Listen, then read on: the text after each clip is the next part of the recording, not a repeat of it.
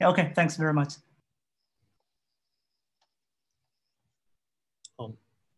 Okay, let's thank speaker again for this great talk. We can move to our last session of today's is the panel talk delivered by Mr. Matthew Leung. Yeah, Matthew, maybe you can share the screen with us now. Mr. Matthew Leung serves as the director of Huawei Research Center, Hong Kong Research Center, with the current focus in the development of hardware, software, and algorithm for artificial intelligence. Prior to that, he served as the director and a founding member of HiSilicon Hong Kong R&D Center. His expertise and experience lies in the field of VLSI design for advanced communication, chipsets, microprocessor, and artificial intelligence. Mr. Leung received his bachelor degree and master degree of electrical engineering in University of Michigan and Stanford University, respectively. Matthew, I will pass time to you. The floor is yours. Thanks, Professor. Are you able to see the screen okay? Yes. Okay, great. So thanks, Professor Yu, for your generous introduction. So I'm Matthew. I run the Hong Kong Huawei Research Center. And my background, like Professor Yu mentioned, is more on the chip design. And recently, interesting enough, I think recently there are lots of talks or news about our company. So I think that may make this presentation more interesting. But first, let me make a disclaimer. I'm probably not as advanced as a technical person as most of you. So today I'm going to talk more about the challenges itself. I'm more like here to pose questions rather than giving solutions. So let me just set the stage here. Okay, so let's see. Okay, so let me just start out with a piece of news or news cuts.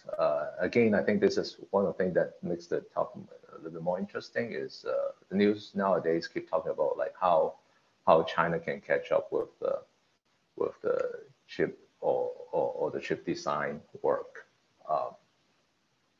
As a matter of fact, I think it's not just about China, but from my experience, I used to work in a more established IC company where we develop our own tools that like back in like 10, 20 years ago.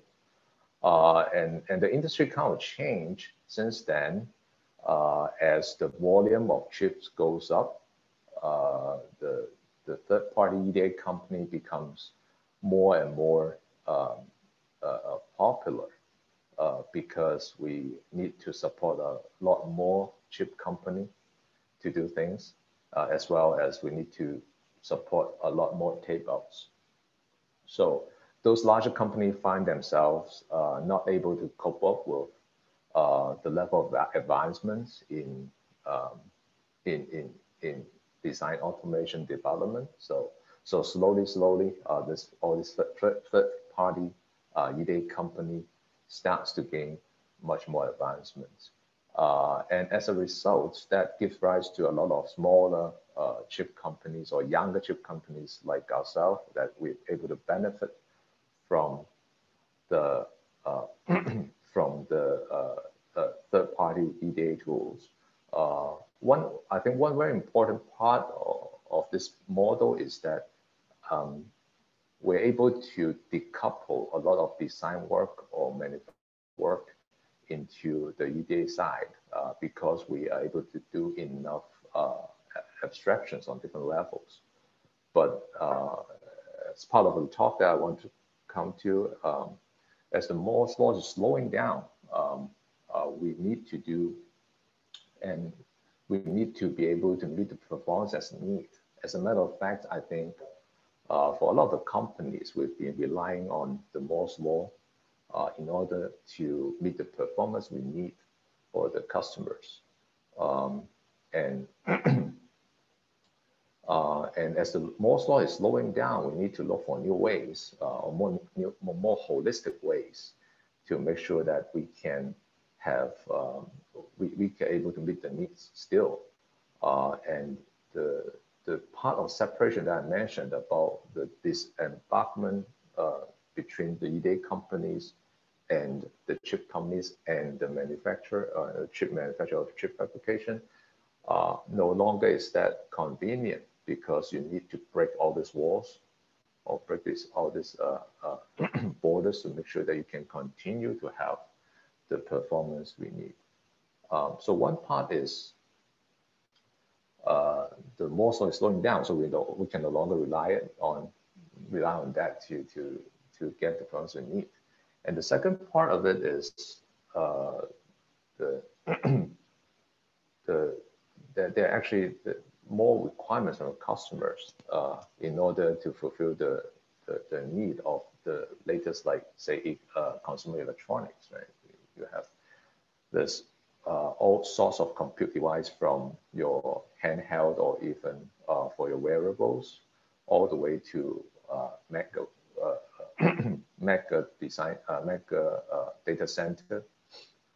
So to fulfill all these requirements, you need like a different level of customizations. And just again, cutting out some of the designs delivered by the ARM company, that they are actually have, you can see there's a lot of more varieties. Even for the same processor that runs the same instructions, they have like tens or dozens of variety of different processors to do that. And in the same time, the more complex chip actually makes our design effort much more difficult, not just on the front end side, we're having much bigger chips, but also on the back end side because of the advanced tech node. We used to have like a month of back end work from the final lab list to GDS. Now, for the most advanced tech node, we need at least 4 months. But then on the other hand, customers want faster time to market, right? So the problem now is what ends up is, say for ourselves, our engineers work longer and longer hours. I don't know if it applies to some of our folks here, but for us, engineers work longer and longer hours. So for what we need to solve, actually, I keep on making jokes to our colleagues. For what we want to solve is actually how to make sure that we can go home in the right time and feels happy, but not keep working overtime. So what are we proposing is we try to have a high level framework to make sure things can go on a more automatic manner, at the same time being able to achieve the different or the harsher requirement on the different figure of merits, like power performance, area, and time, etc. So there are different aspects to that. And to start with, I think what we need now is a way to describe our design. We've been relying on Verilog. If you're a hardware designer, we've been relying on Verilog for almost 20, 30 years, right? So and basically since I'm out working, I've been using Verilog. And if you compare this to the software world, where we moved from, I know back then in C or even earlier on Fortran, and then to C, C++, object-oriented language, right? And then to more scripting like Perl, Python, etc. So if you take the language as a type of productivity tools, software guys have been like 5, 6 generations ahead of us while we're still stuck in Verilog. So this is something that I think, in order to be able to innovate, we need to have a way to be able to do a higher level of abstraction of design. Unlike some of the HDL or so-called HLS work that basically rely on C code, we probably want to have a better way to describe our design.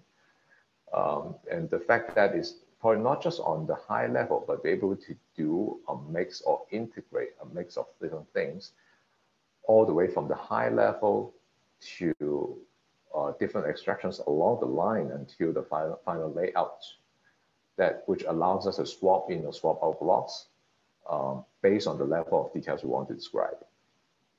Okay, so that's something that I think we need.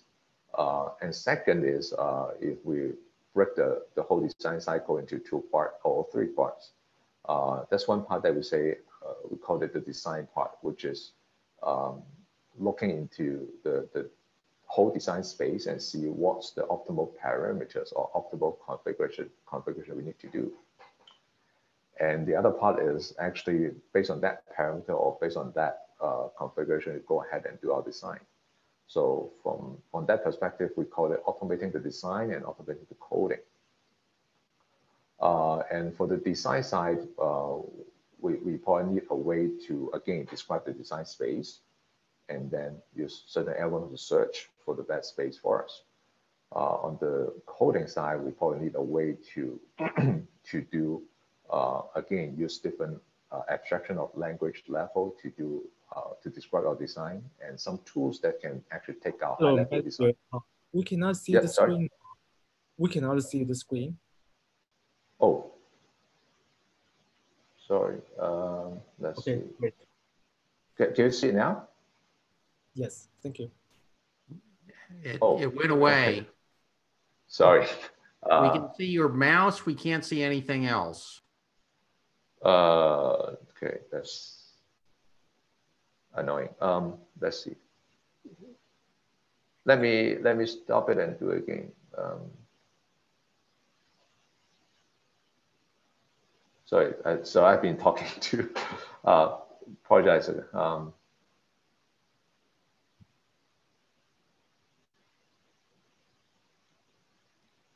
Well, we could see your mouse and we remember the picture, so it wasn't too bad. Can you see the picture? No, or?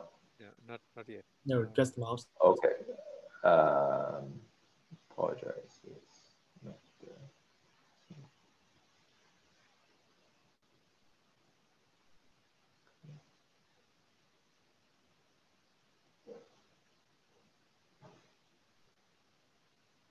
What about this? Yes. Now it's okay? It's design okay, challenge in post. Yeah, but when you go to projection mode, it disappeared last time. So let's see.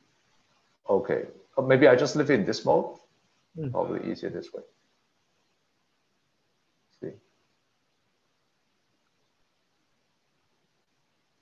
Can you see this next screen? How to make customers happy? Yes. Okay, great. Okay, so I was on this slide already, so apologize. Okay, so this is this slide that says a high-level framework of what we need. So in case you can't see the slides, like just paint. So so I was talking about this high-level description language, how to make sure that we have a way to do a different levels of extraction. And then I'm on the automated coding side, which is how to make sure that we can have a streamlined design that allow us to do different level of optimization, because we don't always or we have to live up to the reality that we might not be able to do everything based on the high level description and do high level synthesis, right? So, but then again, we do also think that we need a better high level synthesis tools to make sure that we can have a more streamlined coding.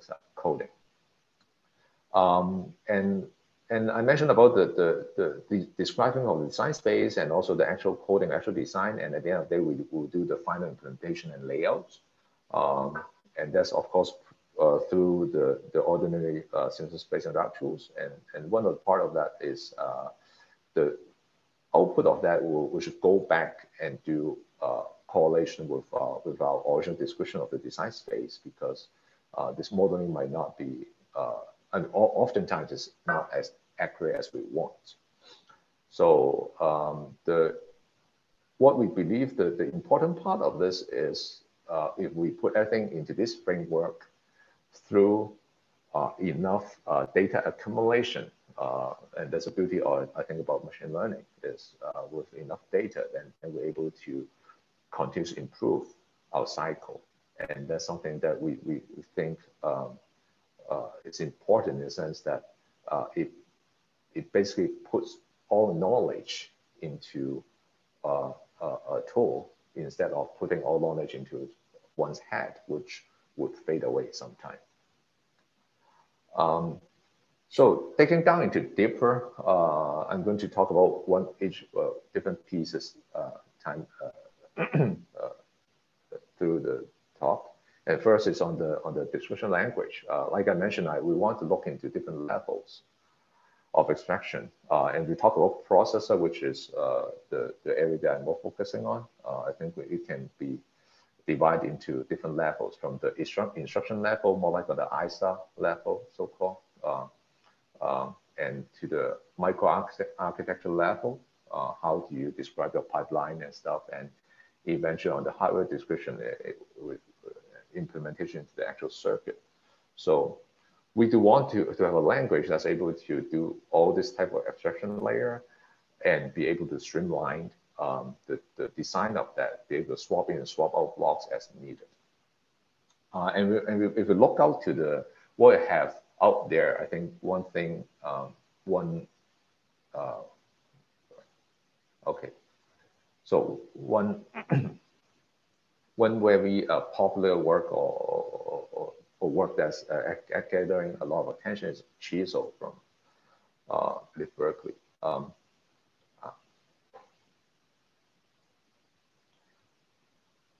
But I apologize for that. So because I'm on this screen, I can't do the animation. But anyway, just a little bit introduction on Chisel. Basically, Chisel is a subset of scalar, string of scalar, which is special on hardware implementation.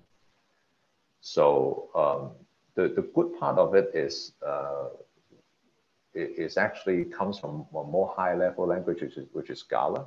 And the idea originally on that is one can actually do simple or more streamlined so-called hardware and software partition, such that you take a Scala program and then you find something that you actually want to hardwire that, then turn it into Chisel. And then you have you basically still have the framework of the whole functional program, but then part of it implemented in hardware. And that's exact. And the other part of Chisel is that it embeds a lot of hardware generation favor into it. So this is kind of resonate with some of the motivations from Berkeley at the beginning. Basically, the idea of it is because there's limited people, just like ourselves now here, a small team, and then aggressive timeline and scalable architecture. So when we look at it, this seems to be a very good candidate of what we want to do. But then we talk about actually taking it to commercialization or taking it into actual production. The tool chain of that is rather lacking. So we also look into a more conventional language, which is System Verilog.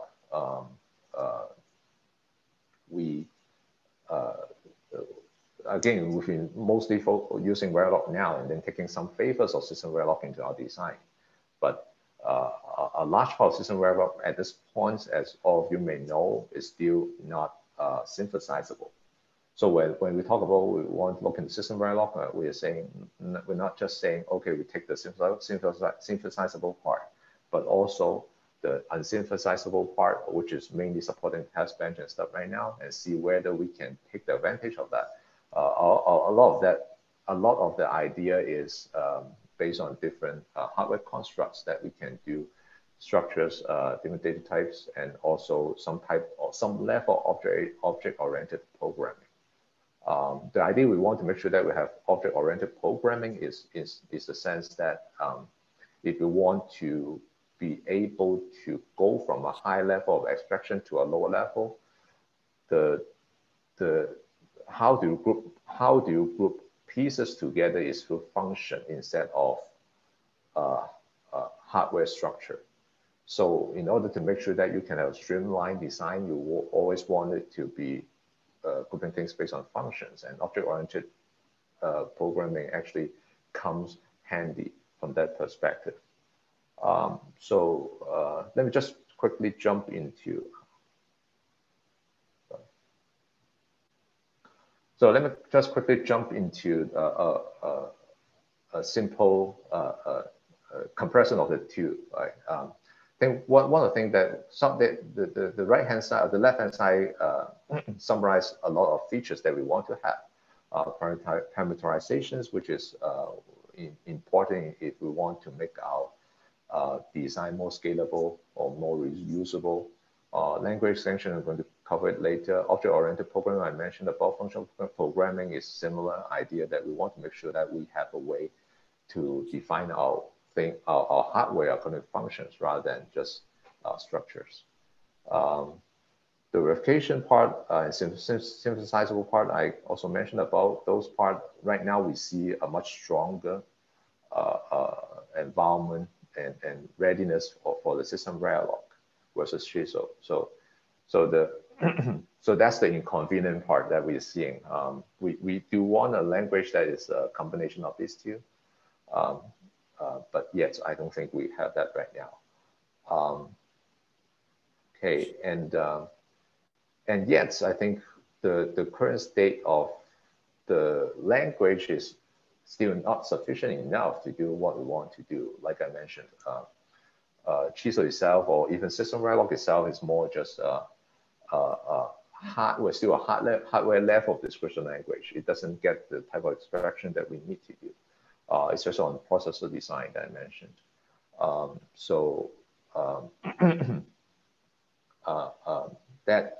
That includes some type of more so-called detailed user-defined instructions. How do we going to implement that? And how do we describe some of the structures that are common to our design? So that brings to again the comparison between the Chiso and Verilog. I think Chiso itself,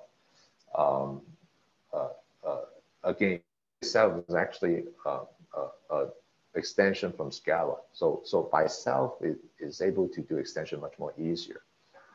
And so when we look into it, and actually we do an example here. So we want to do, be able to describe a instruction set or ISA or processor using Chiso as an extension. We can actually easily do it without much problem. So this is what we are looking into when we say, okay, for the next stage, what are the language that we want to use? So with the language set, I think the other part is on the automating the design, and for that, I don't think this is actually any really new topic. We talk about this is mainly on so-called the design space exploration, and to that, I think to our understanding, there are two difficulties that we are facing right now. So the important part is how to describe the design space.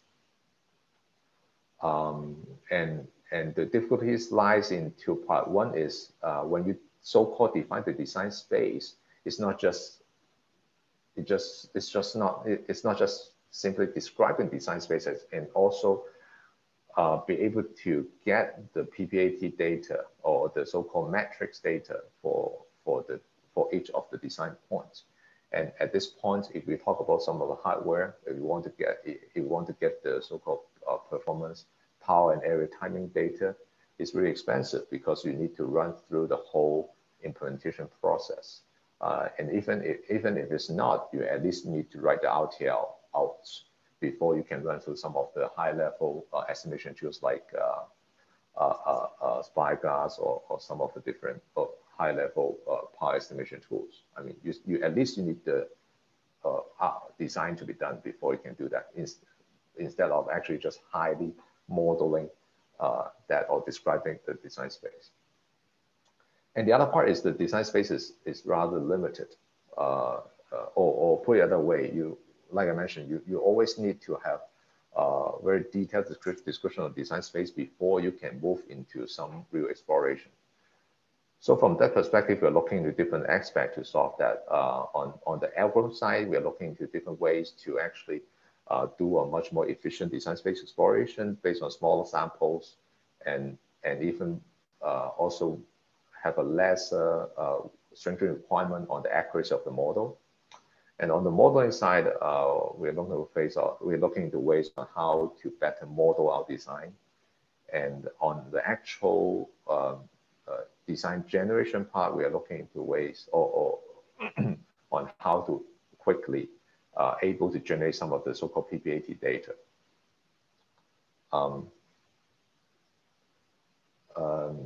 Some of the high level, our understanding onto, we talk about modeling, some of the general modeling technique, the different ways that we are trying to take advantage of, right?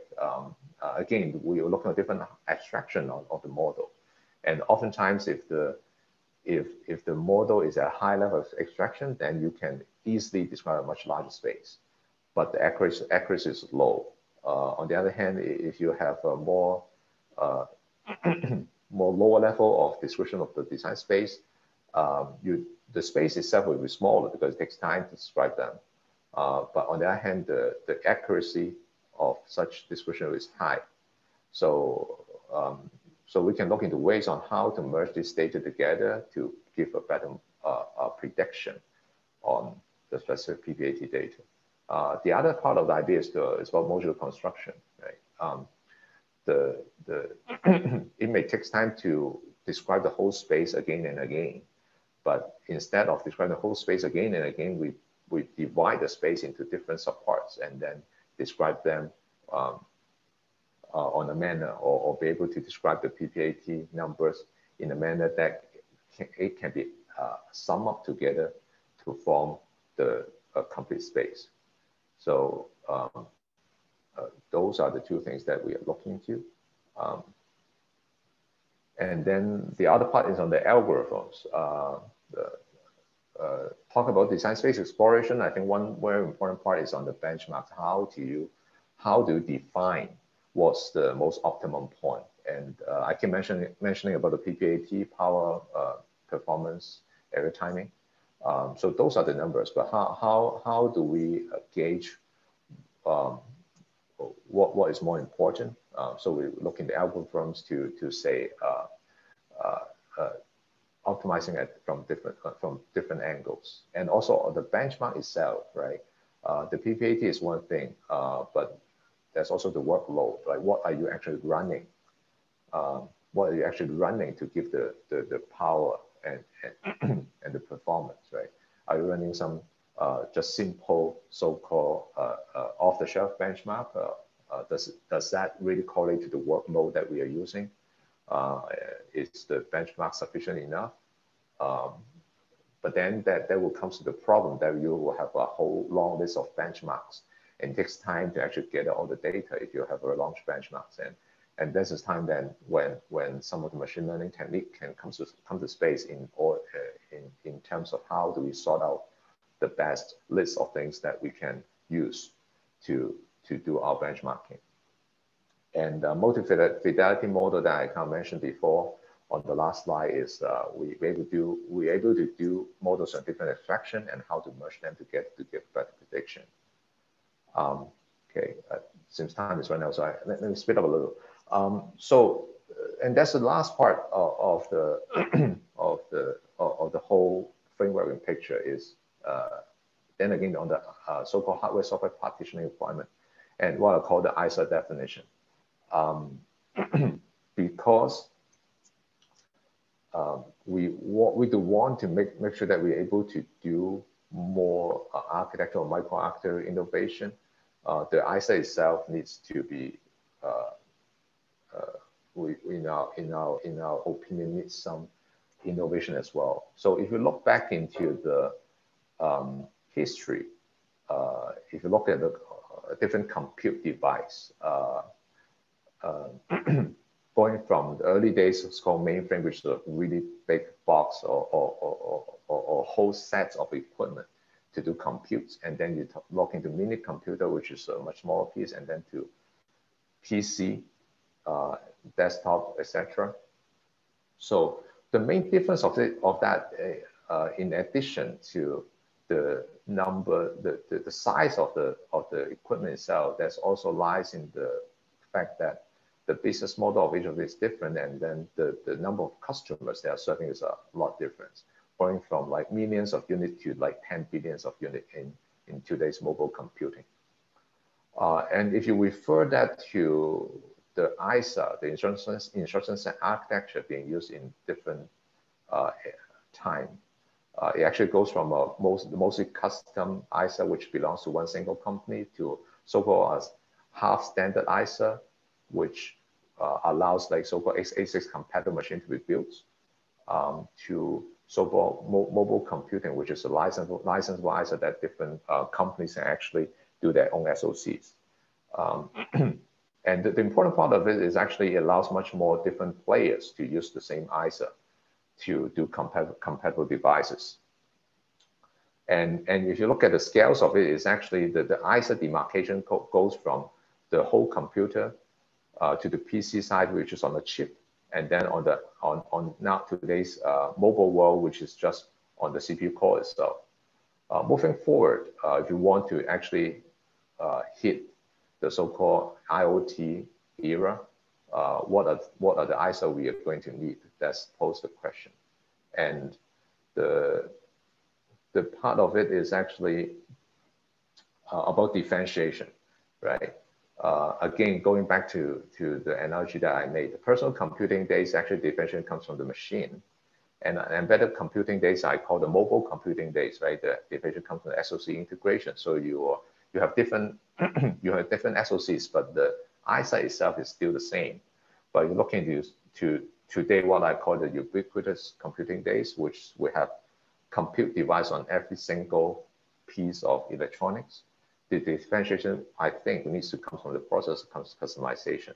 So if you go back to the so-called computer architecture, right, this line of ISA, I think, no longer sits in that a solid area. Probably the ISA will change depending on what the device that we are working on, and we want to be able to build like instruction set extension and be able to use our core to do closely coupled accelerator to make sure that we have enough differentiation. And if you look out to the world, let me just look at the world. The ISA that is existing on dominant today is x86 again and on ARM. And both of them, if you look at it, doesn't allow the type of extension, or doesn't allow the type of flexibility that we want to do. There's only so many companies there's only 2 companies or 3 companies in the world today that can do x86, and there's only so many companies, or a dozen of them, that can do ARM processors. And to that, the question is, and there's a hype these days on RISC-V, and is it RISC-V coming to rescue? And what we believe, RISC-V is not just an ISA, but it's also an open ecosystem, and that allows open hardware development and open, not just hardware, but also the software ecosystem that goes around it, and also the whole tool chain.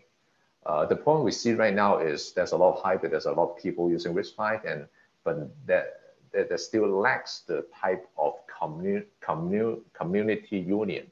If we do an analogy of this open hardware world to the open software world, which we have this Linux kernel being the mainstream of every software developers. Yep. Yep. Sorry. This screen is invisible again. Okay. Yep. Is it okay now? No. Let's see. Let me quickly do it. Sorry, I apologize again.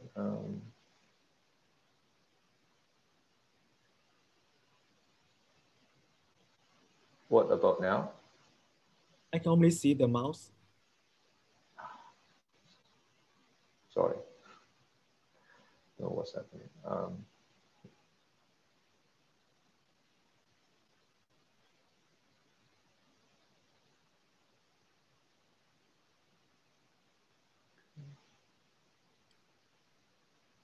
Yeah, Zoom doesn't like me every time. I have a hard time playing, but okay.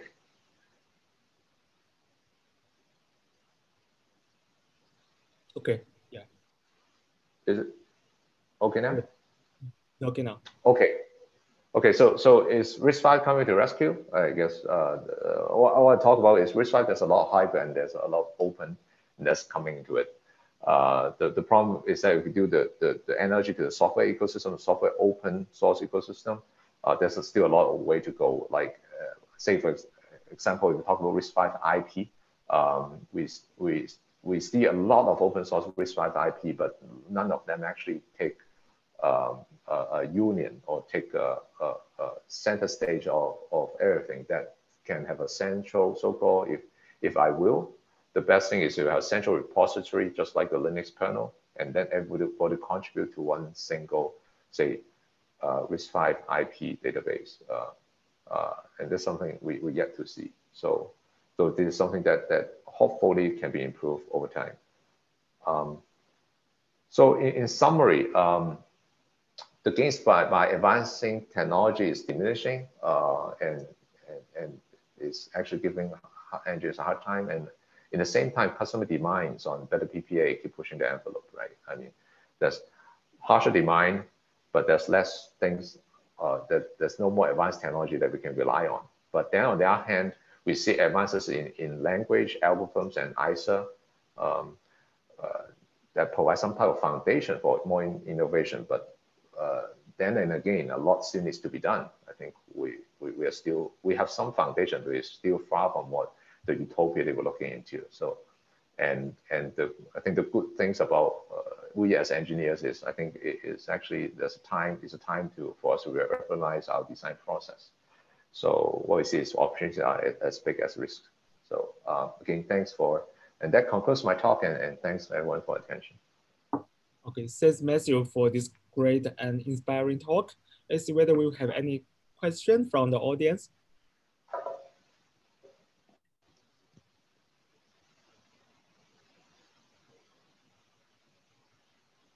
So actually, here's a reminder. If you have any following question, you can post it in our Slack discussion group as well.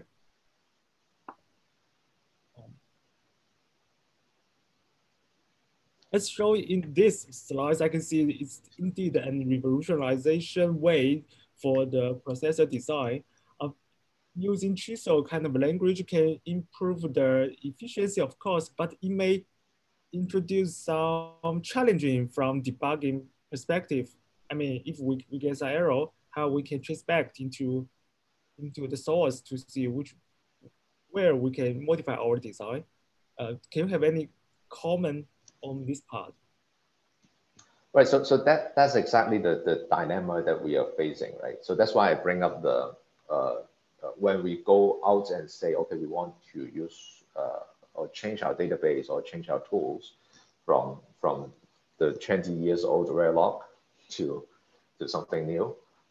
We do have this comparison between system Verilog and chisel, which is system Verilog being a much more popular or tools around or language around all these tools. But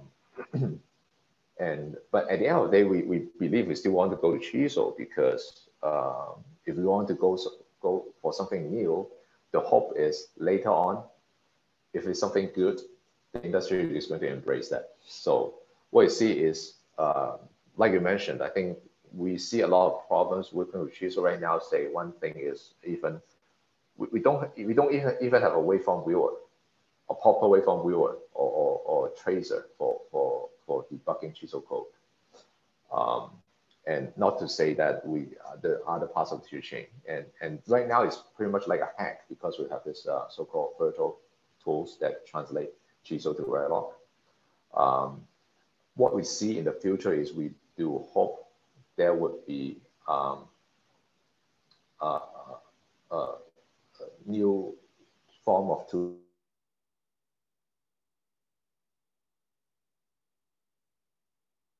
Oh, hello, Matthew. I cannot hear you now.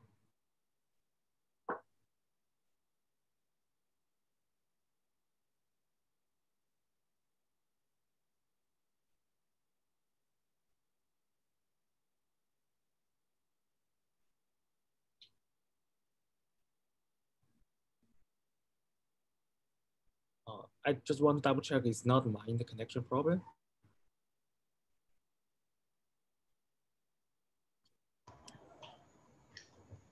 Yeah, no one can hear him. Okay, great, thanks.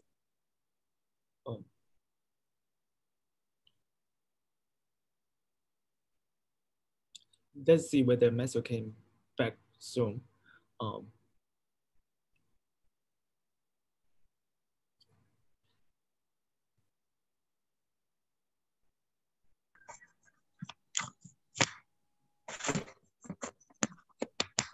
Hi, Professor Yu.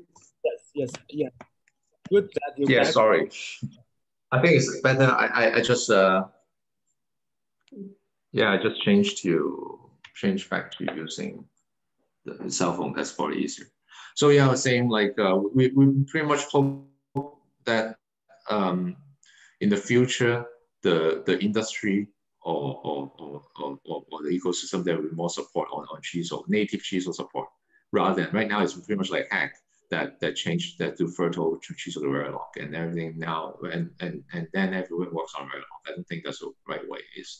It's like you gain productivity on using Chisel, then you lose another 50% of productivity on the non-native tool sets.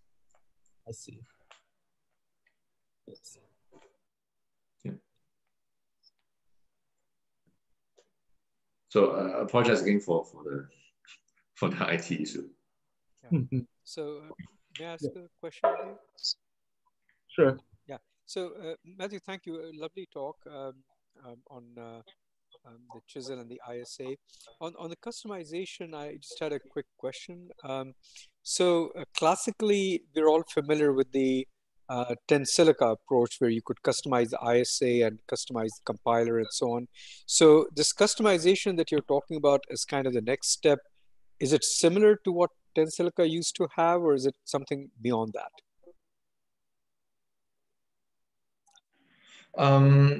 Well, I think there are for Tensilica what we call processor vendor, right? That's Tensilica, and then I think back then there's Javi and Target, LisaTech, a whole lot. A lot of them, there are two things to them, right? One thing is they are not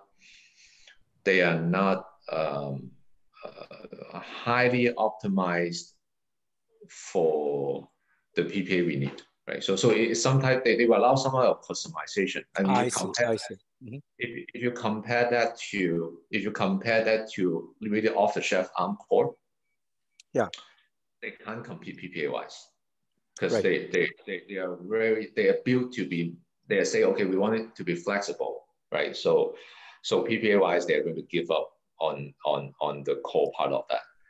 But then they regain the part that they can really be customized. They can add new instructions.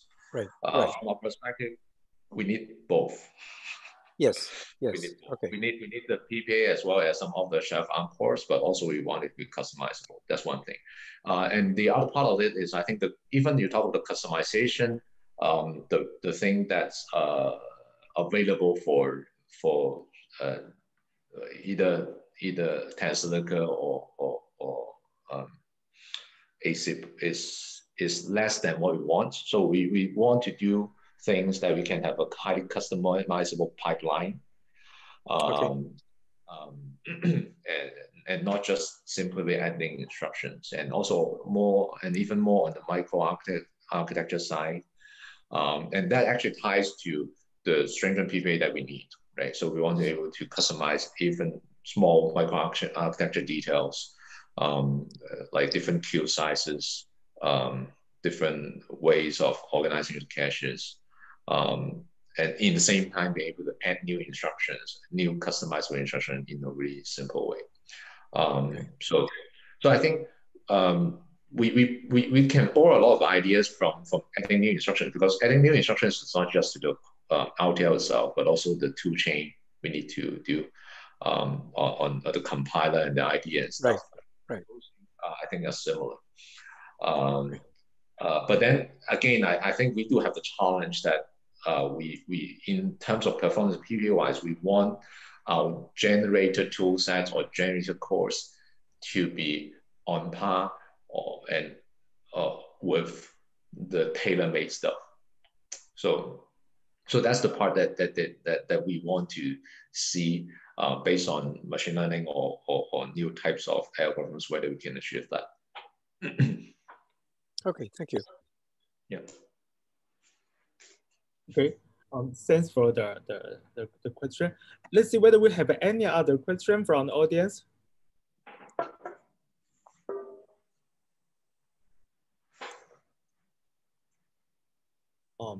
If no, maybe we can stop today's presentation here. We can also have some more discussion in the Slack discussion group. Thanks again for Matthew's great talk. And ladies and gentlemen, that's the end of our third day of the MLCAD. And from tomorrow, we will have some other very interesting and inspiring presentation and talk. And ladies and gentlemen, I hope you have a good day and good night. See you.